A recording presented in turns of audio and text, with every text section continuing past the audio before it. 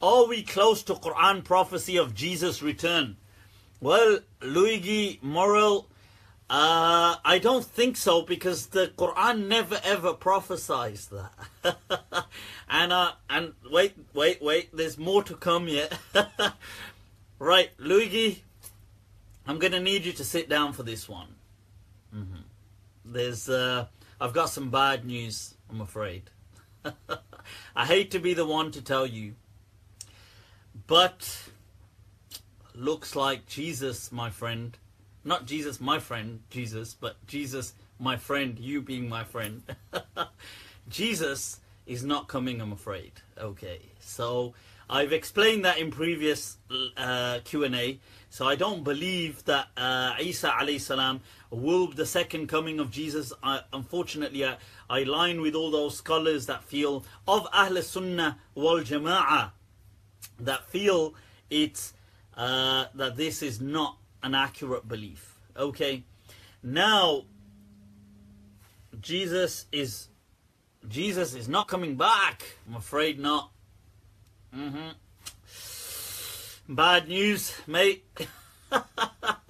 Luigi Morel asked, is someone else coming? Well, I've heard it said, Santa Claus is coming. But I won't hold my breath on it, but maybe besides Santa, I'm not sure who else is coming. We've got to take responsibility for ourselves, people. We've got to fix ourselves. We've got to stop this messianic vision of a Messiah will come and he will fix us. Somebody said Jesus is coming back. It's said in the Bible. Okay, if you say so. The Imam Mahdi neither. Nope. Imam Mahdi neither. And I've answered that in my previous... when I said to you that after you said that you equated with the Santa belief and Jesus, and now you said you weren't serious, so you made a serious statement and you matched it up with the joke and with the mockery. Now the reason why I mentioned this, Jesus Christ, if you are coming, can you come right now? Can we kind of move on with this discussion, please? Like this now. If you're not going to come, send the Mahdi at least. So again, this again. Look, this is my personality. I know, but in religion, you gotta look. You're a follower of I'm Imam not Malik. asking you to marry me, Shaykh. I'm just asking you to have a conversation. You're not a homosexual, no am I? So hey, listen. Thank you for clarifying. In the course, listen. In the Imam Malik radiallahu anh, and I want to mention this to the viewers if you don't mind. MashaAllah. Imam Malik radiallahu anh and the brothers here. Two incidents with Imam Malik.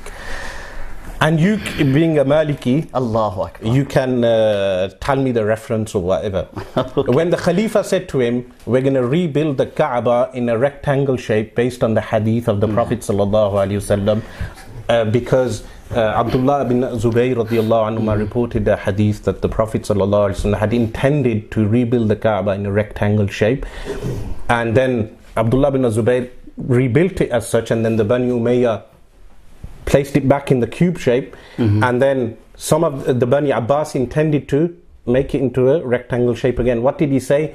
Do not make the Kaaba a toy that people will play with. Why? Because people will lose the haiba, the honor they have for the Kaaba. They will lose that honor because the rulers are just making it a toy thing. Okay. Like now, that's one incident of Imam Malik.